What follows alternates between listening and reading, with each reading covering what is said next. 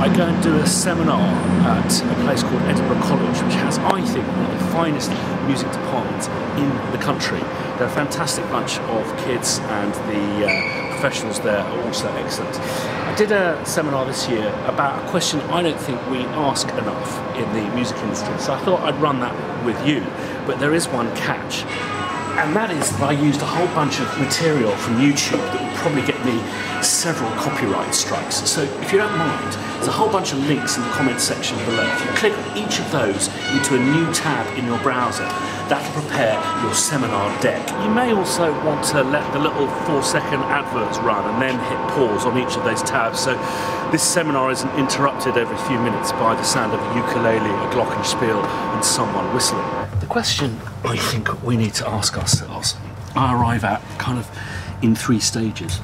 And it doesn't apply just to media composers, it's for all music makers, but it certainly takes the experience I've had as a media composer and applies it to the more kind of general act of making music. So the first question I'd like to ask is, what does film and TV music actually do? Pardon? For me, and speaking in just like really broad terms, it does 3 things. So what is the first? Well, this is your opportunity. If I'm currently living in tab 1, it's going to be that side, isn't it? Move along to tab 2 and hit play and stop after his head comes out of the cheese. You'll know what I'm talking about. So this, I think, is a brilliant example of, I believe it's called mise-en-scene. He's basically, the composer is representing and emphasising what we can already see. So I think there's about 7 or 8 spots in that short section. He's setting the scene. I think he's using scary music to say it's late at night and there's something weird going on. He then marks the fact that there's the cucumber is holding open the fridge door. He's then presenting us with little Jerry, and the fact that Jerry's kind of doing something cheeky. He's then marking the point that he's gone off to get something. He's then marking the point that Jerry is carrying something that's too heavy, it's making him wobbly. When Jerry puts his foot on the celery, he's suggesting that celery is slippery and this is going to be awkward. He emphasises the drop, the fact that he's bumped his bottom and that probably hurts. And then when the cheese comes down on top, he's telling us something we didn't know, and that is that the hole that he's putting his head through is too small for his head, so he has to squeeze it through. So he's basically marking what we already see, whilst contextualising 2 things at either end that we may not understand. 1, that it's late at night, and 2, that the cheese hole is too small for his head. Play the next tab number, I've already lost count, so I'll put it on the screen. Okay, so this is a familiar beach scene. What do we know about this? Okay, we're by the seaside and it looks to me like sunset, but it could be sunrise. How can we get the music to help us understand this scene better? Okay, so what the music is doing for us here is, I think it's suggesting that it's sunset, that it's party time, we're somewhere exotic, and it is probably quite a warm, heady evening ahead. So if we try just one more piece of music, so stay on this tab with the visual, but play the music with this tab on underneath. Now we know that the sea is full of fucking sharks. So this for me is the first kind of major role of music in TV and film, contextualization. How about number 2? In the next tab, the music is clearly helping to provide motivation for the protagonists here. Why are they doing this? Well, there's a consequence to their actions. I believe they're up against the clock. They feel motivated. They need to do something. They're going to engage in some form of kind of conflict and resolution. I also think this scene is hysterical because I think Mr. T, I could just imagine it now, the prop masters give him a screwdriver to use and it's like, no man, B.A. Baracca's got to have a much, much bigger screwdriver than that. It's just absolutely enormous. So this for me is the second role of music in TV and film, and that is to provide a degree of consequence to the actions of the characters. So first is context, second is consequence. And that's enough. That's all film and TV music has to do if you want it to. Context, consequence. I mean, take for example quiz shows. Look at these 3. Van, You know, what do we need to know about him? That he's a Hugh Grant lookalike. Sandra, well, she lost all the money on the GGs and she's relying on the quiz show prize money to get her cash back. And John's a tax inspector. Don't know about you, but I'm Team Sandra. And that's about all you need to kind of really know or care about the contestants in order to kind of maintain your interest in that show and watch the commercials in between the kind of ad breaks. The music, I guess, will give you a sense of occasion, it'll give a sense of motivation, the clock's ticking, and it'll tell you if they've won or they've lost, and that's good enough. And during the early days of movie music, you know, to the silent movies, this is all that music did. You know, it had to emphasise all these points because you couldn't hear what they were fucking saying. Until this guy came along. You see, the thing is, Bernard Herrmann, he didn't come from the silent movie brigade. He came from radio, but not just any old radio, because he worked with this bloke, Orson Welles.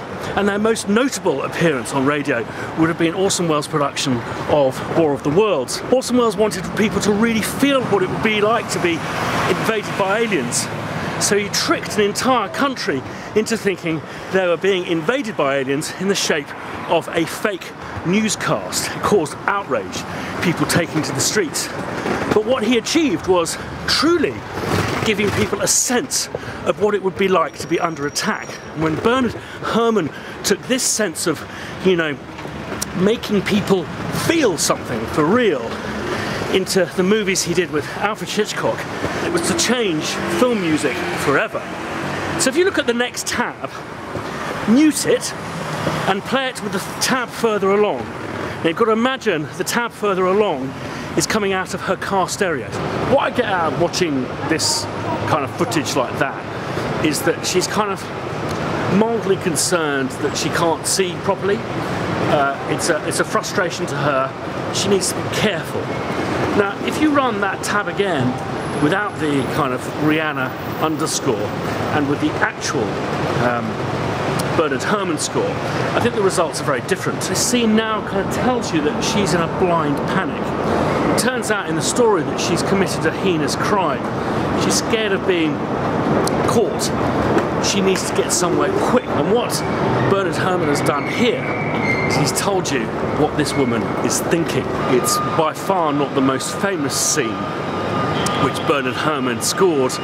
Indeed, the most famous, I don't know, scene, the most famous, dare I say it, piece of music ever. I mean, even my little kind of 5-year-old kids know what means. Watch this next tab without the sound first, and then with.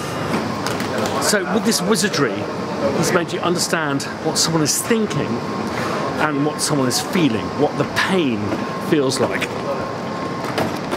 Therein, I think, lies the third magic thing that film and TV music can do, and that is to not encourage or teach you, but actually make you empathise. So I guess, to take this question, what does a good film or TV score do?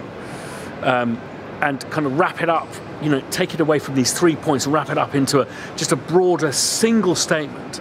That is to help tell a story. You know, how do you define a good storyteller? Sorry, I'm not as good at remembering lines as my parents, but I'm just going to consult my notes. For me, the best storytellers make us feel like we're actually there, make us understand what motivates the characters, make us care for the characters, make us feel for the characters, and most of all, make us empathise. But what is empathy? It's such a difficult word to define. So your kid brother comes into your bedroom, nicks your Nintendo Switch, and as he runs out, you go and try and grab him. You stub your toe on your bed. Now, a common response would be, oh, that sounds like it hurt. Is your foot okay now? Is this empathy? No, this is sympathy.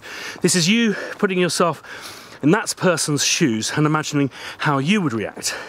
Empathy would be, well, knowing you, Bet it took you a good couple of hours to calm down before you could go and even see your brother without ripping his head off. That's putting yourself in that position, the pain of stubbing one's toe, but also with your knowledge of that person and their personality, how they're likely to react in that circumstance.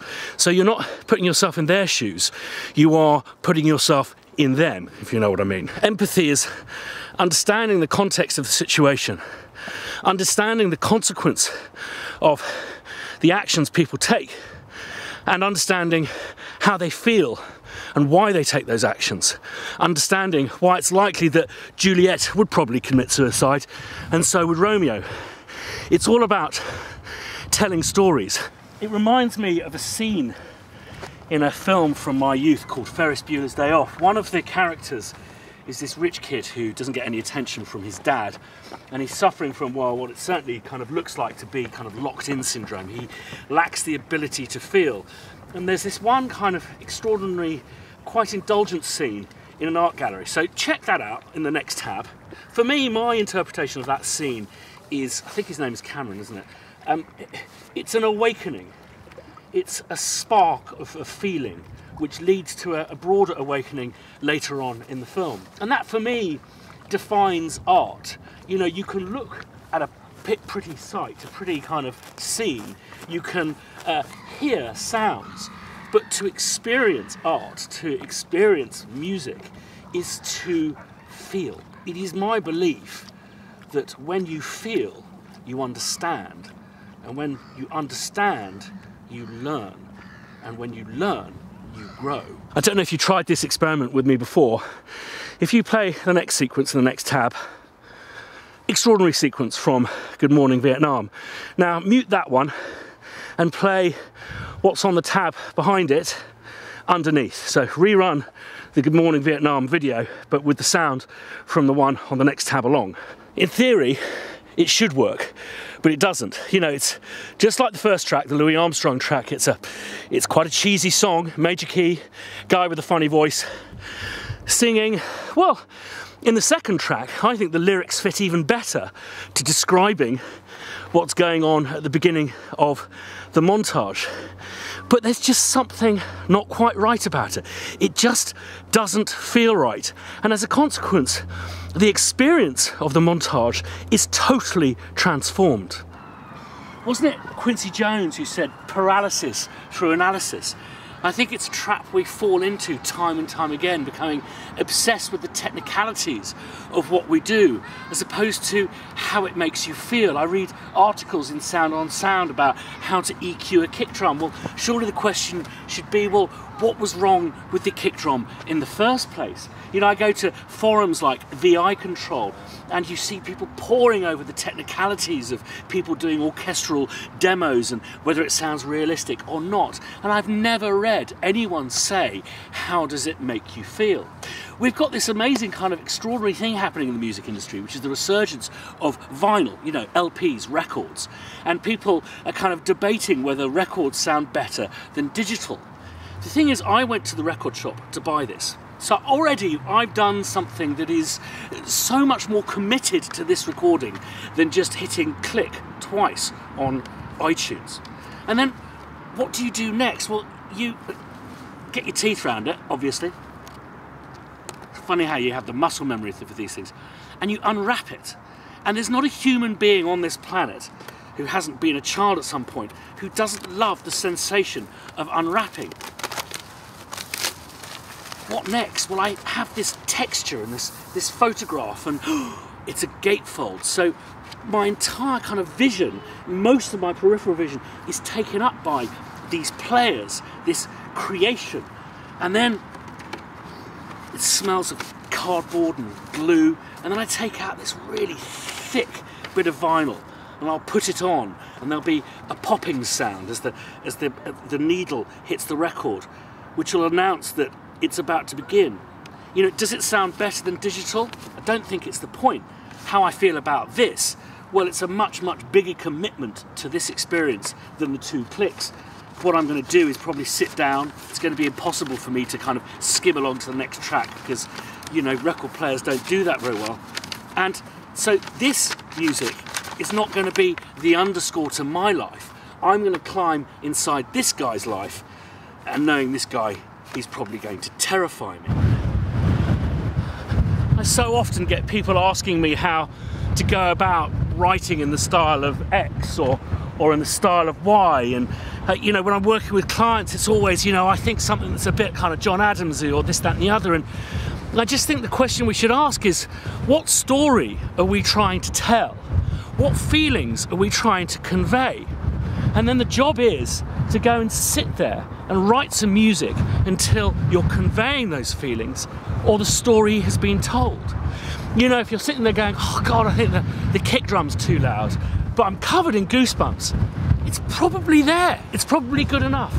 So whilst we can discuss theory, we can discuss the technical kind of aspects of our craft, I just urge us from time to time to ask that question: how does it make you feel? Windy and cold. Thanks as always for watching these waffles. If you haven't subscribed yet, plenty of exciting stuff to come, waffly stuff. If you like this video, one of those would be great, and if you want to be notified the next time I put up a video, hit the little bell. See you next time.